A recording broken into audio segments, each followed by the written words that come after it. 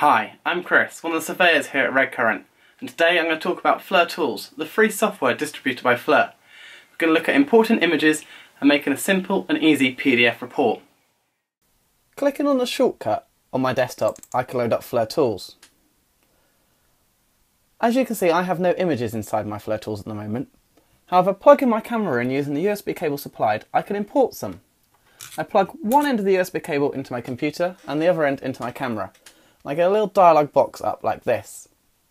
From here, I can import my images from the camera, view images that are already saved in my library, but we know there's none there, connect to a live stream so I can see what the camera's seeing up on my computer, and check for updates. It should be noted that not all cameras allow you to connect to a live stream. What I want to do today is import images from my camera so I can create a report. As you'll be able to see, I have 7 images saved on my camera. What I want to do is import all images. Clicking Import All will bring up an option for where I want to save them. I want to save them in the IR Images folder on my computer. Press an import and you'll see them coming and saving onto my computer. I selected an option to keep them on the camera as well as save them onto the computer. This way, if there's any problems with saving them onto the computer, I still have them saved on my memory card in my camera. Also, it means I can view them back on my camera anytime I need to. From here, double clicking on one of my images will bring it up larger. Here I have lots of options to edit my image. On the left hand side, I have some image control settings. I have some measurement control settings. I have some settings that allow me to change how the image looks, and I have some information that was recorded when I recorded the image on my camera. The name and the date and time it was recorded, the fact that I have an IR image and a visual image recorded by my camera, any notes I may have entered when recording my image, the parameters that were saved with my image. I can edit these parameters, so I can change the emissivity if I want to, if it's not 0.95. Same with the reflected temperature, the distance, atmospheric temperature, internal optics temperature, internal optics transmissivity, and relative humidity. If I added any annotations, I can view them here. As my camera has a GPS in it, it also has a compass as well, and so this is the compass reading, and any information that was recorded with my camera. On the other side of the image, I have the measurement settings that I'm interested in. I can change how the image looks by changing the colour palette.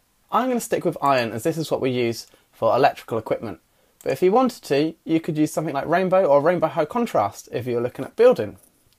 But I'm going to stick to iron, like I said. You also have different ways to view the image. You can use thermal MSX, which overlays the visual image's main characteristics over the IR image. You can change the way this looks by dragging the slider at the top.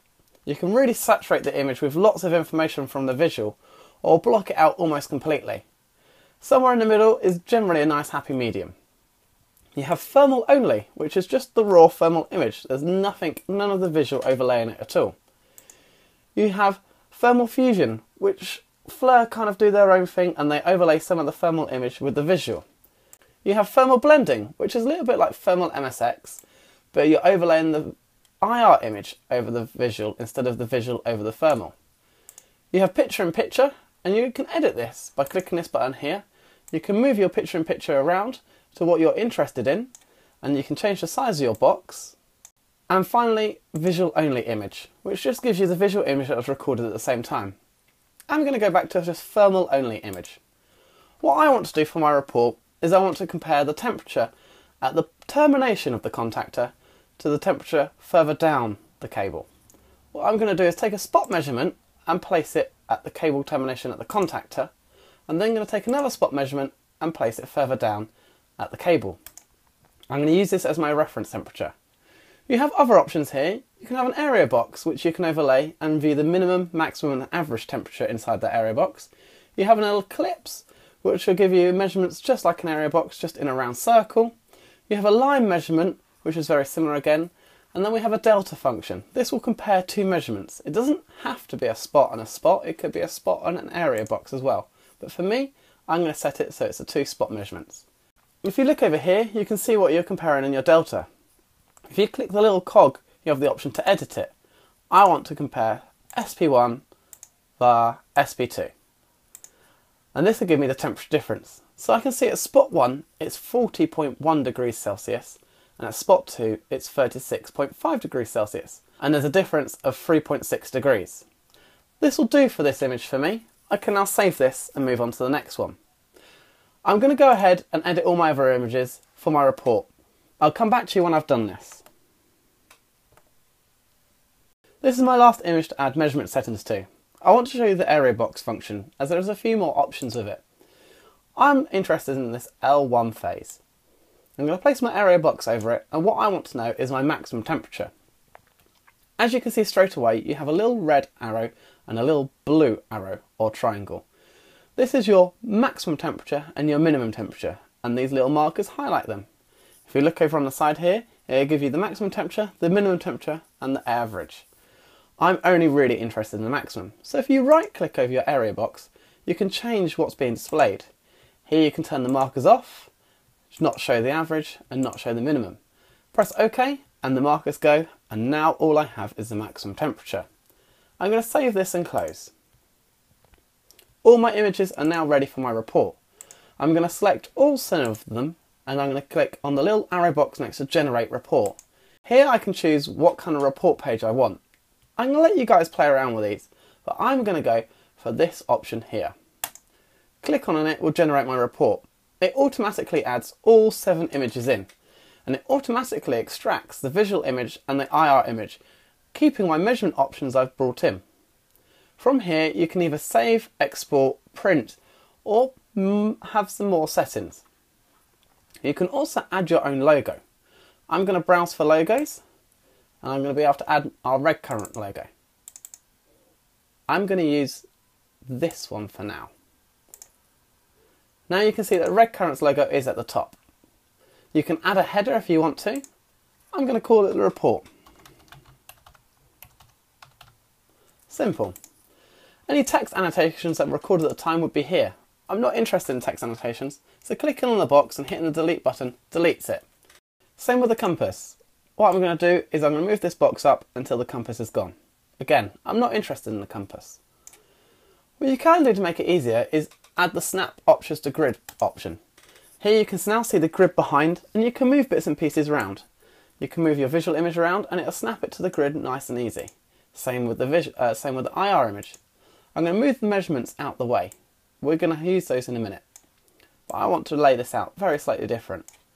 I'm going to make my IR image bigger, as that's what my client's going to be interested in. I'm going to make it as big as I can. I'm then going to scroll down and have my visual image just below it, with my measurement settings in line. Now, I'm going to want to add some other bits and pieces. I want to add a new text box. So I'm going to click on the text box option and drag that out. Here I can write bits and pieces about what's going on in my IR image. I can say that the contactor, K10 in this case, is showing a temperature rise towards the termination.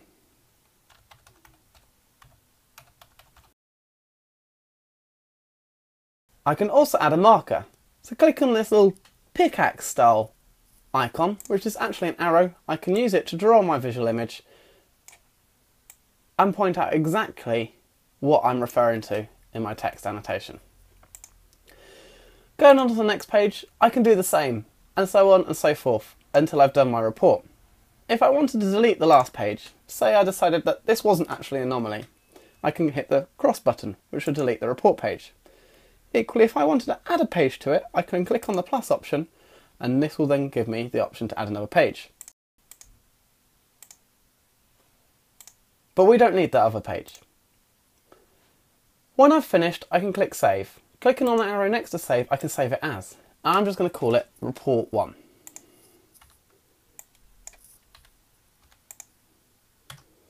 Hit Save, and it saved my report away.